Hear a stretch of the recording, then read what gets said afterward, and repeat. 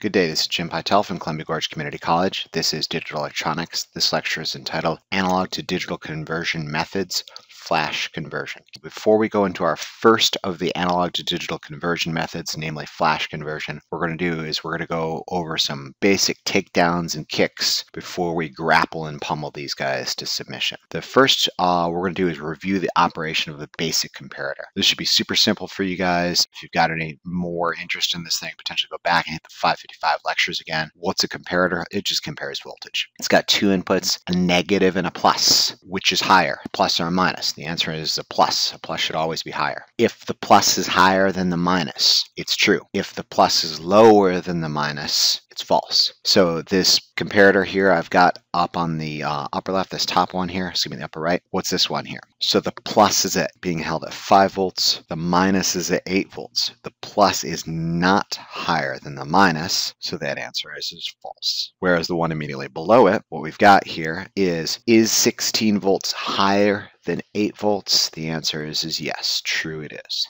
Very simple review of the comparator. We're going to be making use of the comparator a lot, especially in flash conversion, okay, because that's what it's doing. It's simultaneously comparing voltage levels and it's assigning outputs on there. But before we get into flash directly, I do want to go ahead and perform a review of the operational amplifier. Not necessarily used for flash, but some of the other methods that we're going to be going over, and especially for digital to analog conversion, the opposite. We're going to be using the operational amplifier, so I might as well just go ahead and knock this thing out now. Don't mean to scare you guys, because I know some of you guys have just gone through semiconductor devices and circuits, but I certainly hope you know how an operational amplifier works. If you don't, here's how it works. It's very simple. It has two inputs, an inverting input signified by the negative, a non-inverting input signified by the positive, and a single output. There are two characteristics about an operational amplifier. And what's awesome about this summary is we can pretend it's a magic device. Okay, don't you wish you could have done that in semiconductor devices and circuits 1 and 2? I know you know the internal workings of these things, but for our intents and purposes,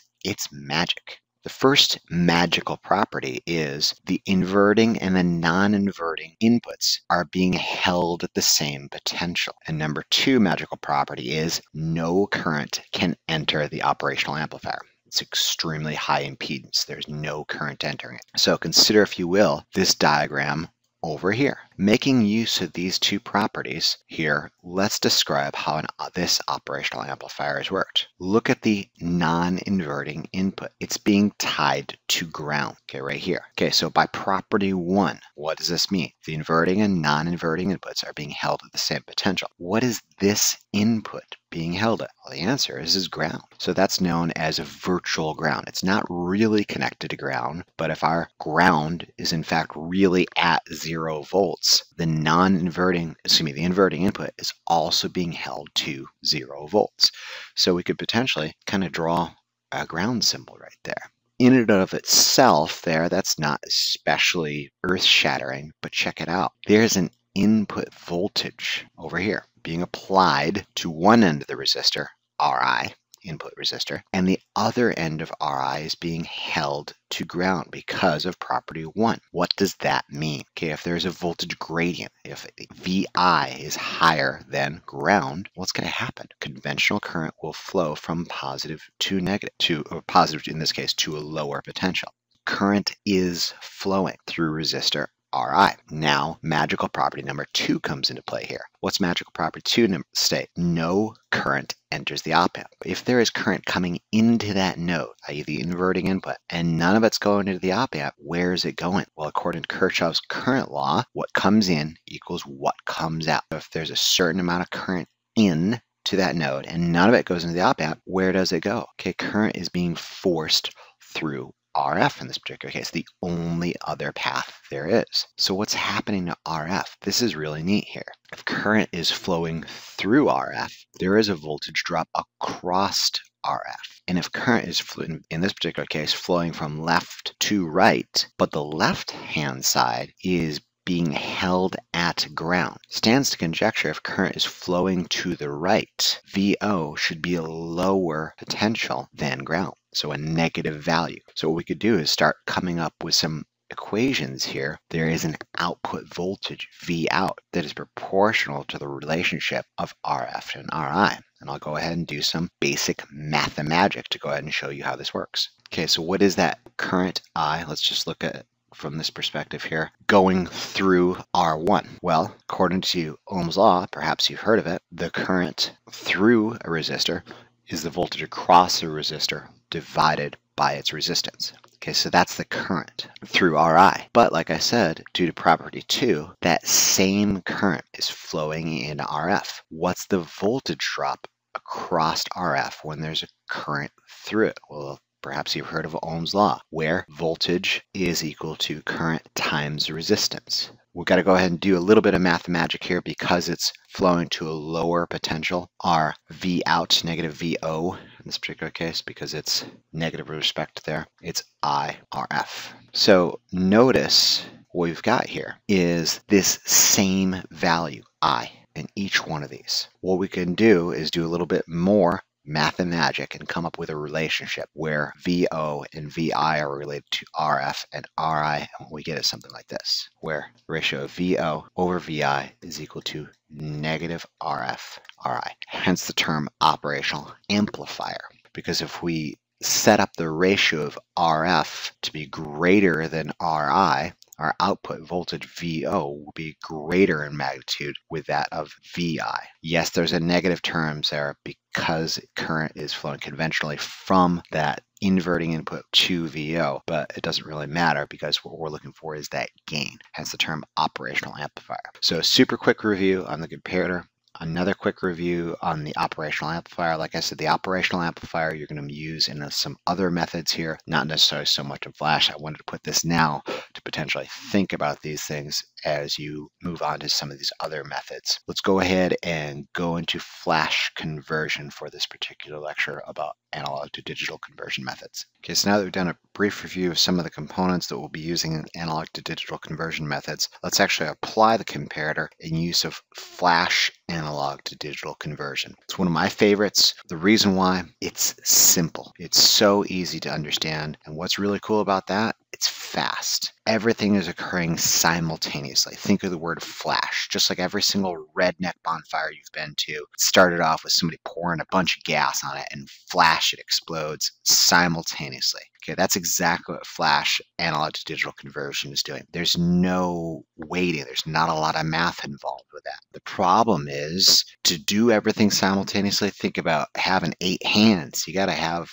8 pieces of hardware to do a certain amount. If you want to go ahead and continue to have more resolution there, you're going to have 16 hands and 32 hands. There's a lot of hardware that goes with this. That being said, it doesn't necessarily outweigh its advantages of being so fast and so simple. Because as hardware gets cheaper, you might find Flash analog to digital conversion methods becoming more and more affordable. The basics of a Flash analog to digital converter are 3 things. A voltage divider network, very similar to what we saw in the 555 timer. Bunch of comparators, very similar to what we saw in the 555 timer. Finally, a priority encoder.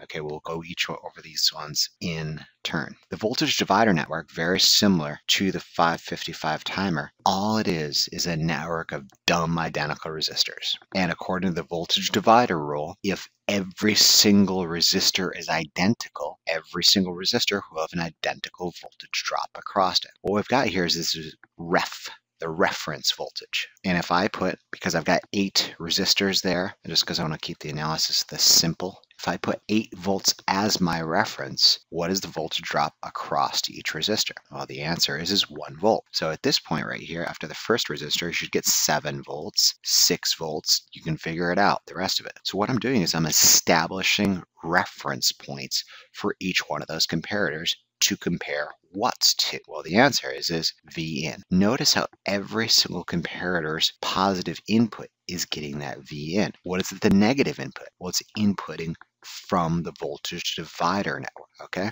What is that that top comparator comparing with? Well, it's comparing my analog voltage in with 7 volts. What's the second comparator comparing to? Well, it's comparing the analog voltage in with 6 volts, and so on and so forth, all the way through there. So what I'm doing is I'm setting up a simultaneous comparison of a bunch of different voltage levels. And that's exactly what makes flash so fast. It's occurring simultaneously. And finally, this third thing here, what is this? Well, this is a priority encoder.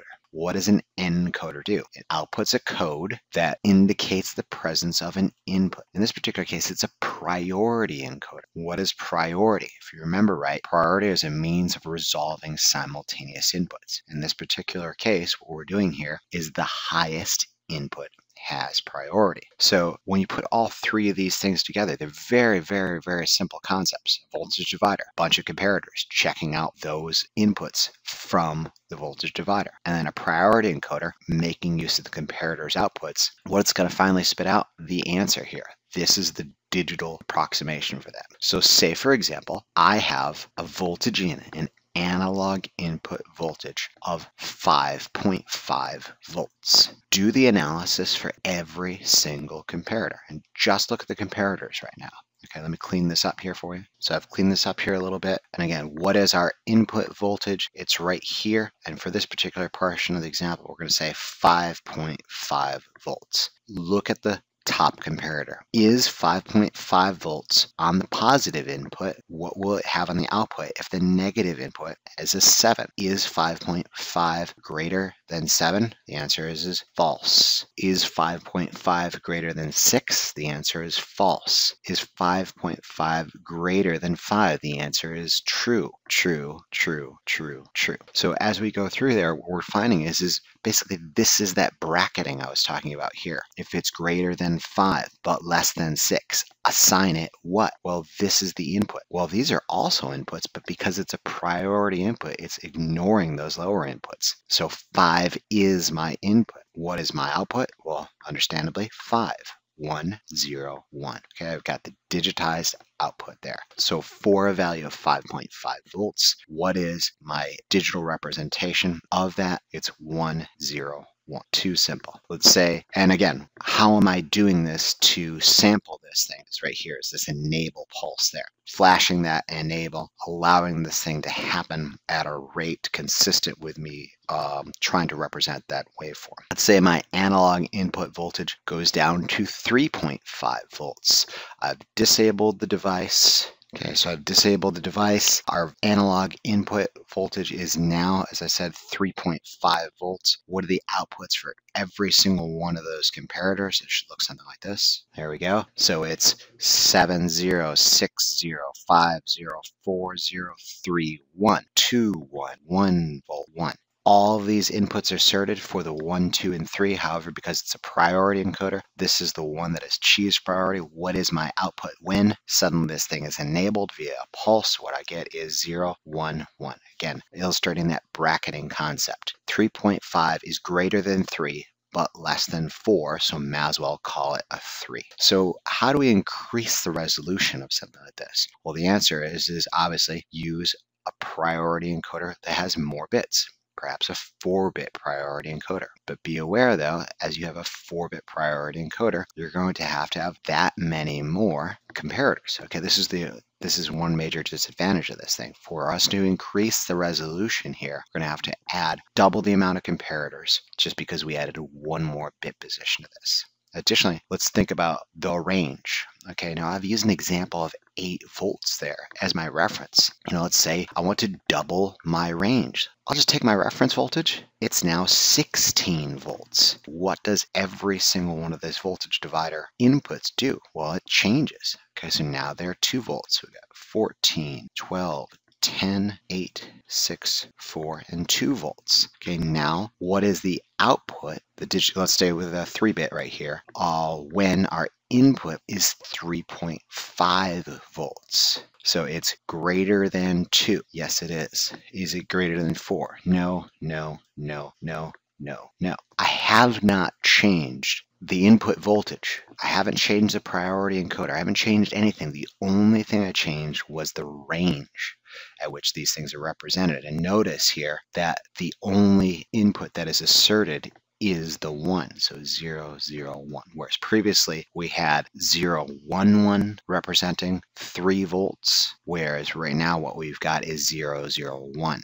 representing those 3 volts. So you have to understand that reference voltage will change the very nature of the voltage divider network. And all you're doing is comparing these things. You know, you could have 1,000,000 volts on that reference, provided you can find a comparator that will stand on a 1,000,000 volt input, and be comparing 500,000 volts on the input there. But what you're trying to do is you're looking for those logical outputs of the comparator to be sent to the priority encoder. And that is honestly it for flash analog to digital conversion. It's that easy. And we did this thing in maybe 7 minutes of discussion directly about flash analog to digital conversion. It is fast, it's simple, requires a little bit of a hardware, and it's using these 3 basic things that we've discussed here. Voltage divider to set up different values to compare it to. Obviously, it's using comparators and using priority encoder to make this thing happen. Okay, this concludes flash analog to digital conversion. Let's go on to a different method.